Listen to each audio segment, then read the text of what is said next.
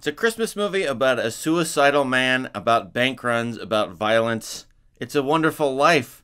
This movie is so fascinating because people have watched it, and at least in the United States, every Christmas for the last 30 to 50 years. What's this movie about? Let me go through its many aspects and analyze it for you and show you its vast complexity coming up next.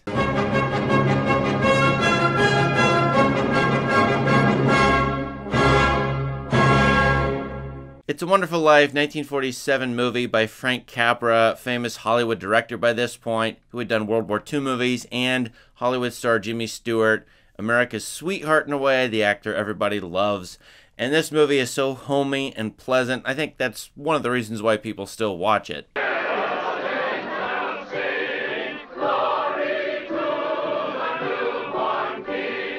But if you really look at it, the movie is about a suicidal man who considers it's better maybe that I had never been born, and George Bailey is really considering killing himself in the movie. So you have to have heaven intervene, the angel Clarence and the other angels, in order to stop a suicidal man from killing himself. He's got several kids, he's got a wonderful wife, a lot of relationships in the town, spent a long time in the town, and he's going to kill himself. Fascinating movie premise here. Because 1947, what's happening? This is right after World War II. Yes, but George. George? 4F on account of his ear, George fought the Battle of Bedford Falls. Hold on now. Don't you know there's a war on? And we need to think of It's a Wonderful Life, I think, first as a post-World War II movie and Capra's social political statement about what we should do right after World War II. And it is a dark, deep, serious statement, It's a Wonderful Life, despite the overwhelming joy and exuberation of George Bailey and the sentimentalism of this movie, the joy he experiences at the end. It's a dark movie about World War II and the aftermath. For a lot of these post-World War II movies, they're deep, dark, and disturbing. If you look at Hollywood movies from after, say, 1945 through the early 50s, a lot of the major mainstream releases, for example, The Best Years of Our Lives, about 3 veterans coming back home and being unable to adjust to civilian life, or movies like Orson Welles' The Stranger, in which Nazis are still running around or have escaped Germany and are running around America. There are a lot of dark, noirish movies at this time, and It's a Wonderful Life at the end, in about the last 30 minutes, when George Bailey is considering suicide, and then Clarence takes him around the town to see what his life would have been like had he not been born. It's pretty darn dark and noir. It's this very strange, weird mix of tones. You got Capra sentimentalism, happy exuberance about the small town, and yet the deep, dark violence of the town hinted at throughout the movie, whether it's Gower hitting George Bailey, whether it's George Bailey getting upset at various people like his family when he comes home after he loses the $8,000. Where's that money, you silly, stupid old fool? Where's that money? You realize what this means? It means bankruptcy and scandal and prison. This movie is very much about social relations above self-interest. Potter is the self-interested businessman who's out for himself and out to monopolistically dominate the small town. In the fantasy world where George Bailey doesn't exist, it becomes Pottersville. And what does Pottersville look like? It's an immoral hellhole, kind of like Las Vegas. There are strip clubs, there are casinos there. But George Bailey is not self-interested at all. In fact, he denies his self-interest repeatedly throughout this movie. He would like to go build bridges and go see the world and go make a lot of money, as his friend Sam Wainwright does. But he doesn't. He stays at home. And at various times you see him in crisis moments forced, he thinks, to stay home and do his duty, whether that's when his father has a stroke, when he's going out with Mary, as you remember, and singing Buffalo Gals, Won't You Come Out Tonight, his father's a stroke. That keeps him home because the Building and Loan Board of Trustees want him to stay on as the president of the Building and Loan. Let's see, no, the point is, in order to get this robe, I've got it. I'll make a deal with you, Mary.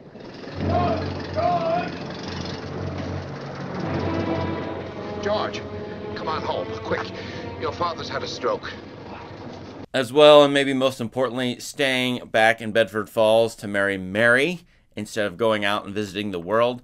These are American bourgeois values: getting married, having kids, loving your town, and being a dutiful citizen there. And that's over and against George Bailey's individual, self-interested desires. The movie pits those two together, and then you have this external depiction of them with Bailey versus Potter throughout the entire movie. Potter being the domineering businessman, something George Bailey could have become had he not been a virtuous bourgeois American. But George Bailey decides, I will subvert my self-interest and do my duties, as it were. You did it, George. You did it. They got one condition. Only one condition. What's that? And that's the best part of it. They've appointed George here as executive secretary to take his father's place. Oh, no, but Uncle Billy is... You can keep him on, that's all right. As secretary, you can hire anyone you like. Dr. Cameron, now let's get this thing straight. I'm leaving. I'm leaving right now. I'm going to school. This is my last chance. Uncle Billy here. He's your man. But, George, they'll vote with Potter otherwise. I might even call this a Kantian movie in terms of Kantian ethics. You should will the universal good. That's a very reductive way of putting Kantian ethics, but it does have a lot of a suppression of interest and pleasure to do your duty. And I feel like that's what George Bailey is doing throughout this movie. He is pushing down and suppressing his desires in order to do duties, whether that be for America, the small town, his family, his business, the people in who subscribe to his business in the building and loan. Now, you listen to me. I don't want any plastics, I don't want any ground floors, and I don't want to get married ever to anyone. You understand that? I want to do what I want to do. And you're... George.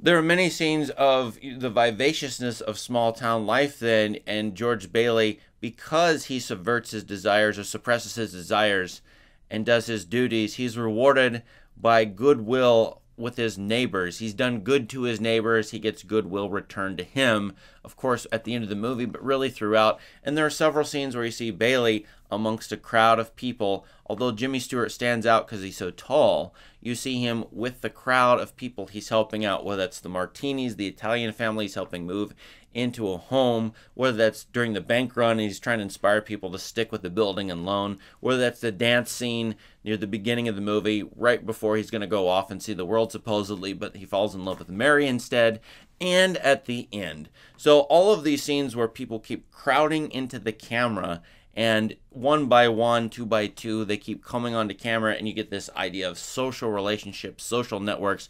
This is the thing that obviously Capra and the filmmakers here are privileging over and above the economic self-interest of Potter, the monopolistic dominance of Potter. And I think this is supposed to be the World War II values, this self-sacrifice that people had during World War II. They're supposed to maintain it and not give in to greedy businessmen who might dominate the American landscape or the world landscape a la Potter.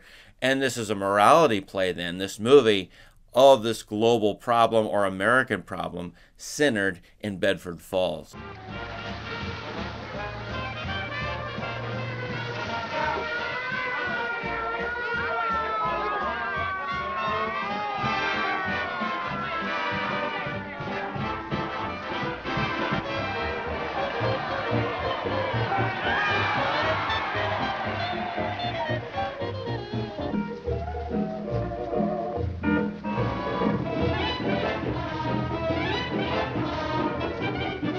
Coupled with the social relations and the economic relations, and you get the different bank levels between Potter, the dominant banker who wants to control everybody's deposits and their interest, and run their houses and give them shady loans or difficult loans to pay back, versus the homegrown small town George Bailey owned, family owned building and loan, the Bailey building and loan. What does that do? It too sacrifices, like Bailey does, profits and interest in favor of giving people homes that are fairly cheap.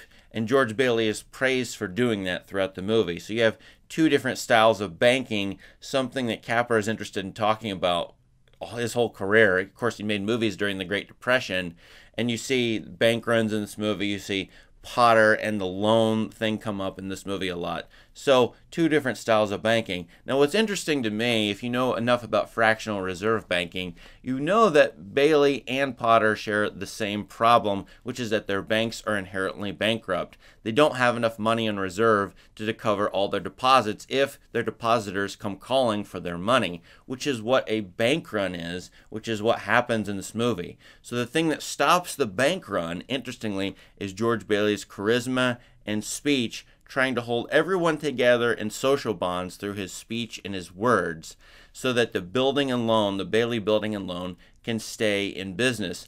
It is a bankrupt business, though, inherently, and maybe it should fall apart. But because George Bailey is such a virtuous American small-town guy, because his speech is so great, and he inspires people to maintain their social bonds, and because he gives up his $2,000 in honeymoon or money for his marriage, and he's willing to sacrifice, once again, self-interested sacrifice, giving up his honeymoon and his wedding money to give to the building and loan people during the bank run. That's what stops the bank run, maintains social relationships, glues the town together, and keeps Bedford Falls together, as we learn at the end of the movie. Tom! Randall, wait a minute. Now, wait. Now, listen to me. I beg of you not to do this thing. If Potter gets a hold of this building and loan, there'll never be another decent house built in this town. He's already got charge of the bank, he's got the bus line, he got the department stores, and now he's after us. Why? Well, it's very simple, because we're cutting in on his business, that's why. As well, this movie to me has very hokey theology. It's generic and watered down. You have nominal Christianity, cultural Christianity here with small-town, good-feeling America. But really, there's only one shot of a church, there's some shots of people praying to a generic God, and there are these, I must say, hokey angels in the sky. It mixes angels and stars and the idea of wishing upon your lucky stars at the beginning of the movie, and then throughout you have this idiot angel, literally he's called that, Intelligence of a Rabbit, Clarence, who helps out George Bailey in order to get his wings. It sounds like a trade or karma or something more than it does Orthodox Christian theology, which I would say is being ditched here in favor of feel-good Americanism, and you get this sort of watered-down Christianity that happens at this time and continuing on through the 21st century, the watering down of mainline Christianity, the loss of it in these major churches, whether Presbyterian or Episcopal or Methodist. And this movie is signaling, not intentionally or not wanting to, but signaling really the decline of Christianity in general in favor of bourgeois citizenship in America. Look, Daddy, teacher says every time a bell rings, an angel gets his wings. That may sound harsh, but I still like this movie overall as far as its values go for, having a family, having a nice small town where you have kids and neighbors who are playing in the streets and everyone loves each other to an extent and helps each other out. Who couldn't like that in a way? I mean, who doesn't want, social bonds that are that strong like the ones you see in the movie? Come in, Uncle Billy. Everybody in here. George!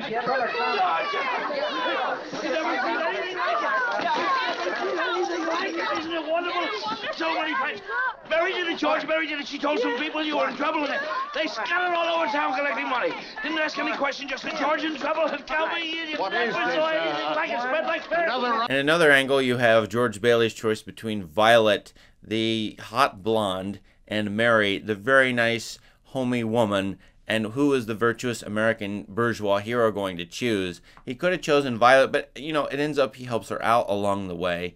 She's hot to trot, but Mary is too frisky as well, and I think George Bailey stays behind in Bedford Falls for biological reasons as well. There's some very steamy scenes between Mary and George, but nevertheless, there's a choice between women here, and that's like the choice between towns or between bankers, Potter versus Bailey, Pottersville versus Bedford Falls, Mary versus Violet. There's some weird choices there. Also, Sam Wainwright and his money versus staying at home. Now, despite, as I said, the feel-good sentimentalism of this movie, there's a lot of hints of violence and death, whether that's George Bailey's brother dying or nearly dying at the beginning of the movie, whether that's Gower slapping the young George Bailey in the head and blood pouring out of his ear, whether it's George Bailey getting drunk and crashing into a tree with his car and then wandering off and nearly committing suicide, whether it's George Bailey yelling at his children, getting very upset and telling them to shut up. There's some hints of serious violence and abuse problems in this town and in small town America. And, for that reason, the movie is, as a Christmas movie, pretty dark and disturbing if you want to think about it. Yes, you should love your life and appreciate what you've got.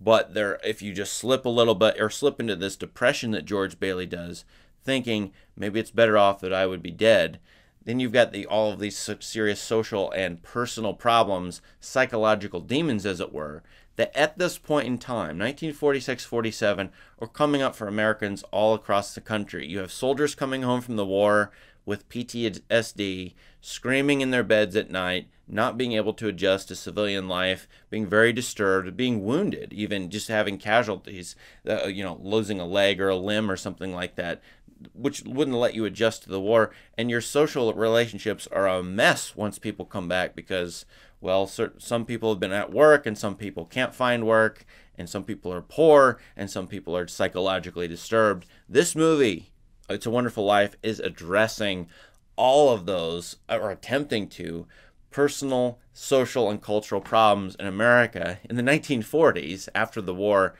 And because it is so, attacking serious problems that probably are still around to some extent. I mean, we still have soldiers with PTSD. We still have people who are impoverished. We still have people, obviously, who have psychological problems, a lot of depression in this country, and abuse. This movie plays really well sentimentally as, pepping you up to love your life and be joyful in your life. So for that reason, I can't knock this movie for that, even though I think some of its economic and theological messages are a mess.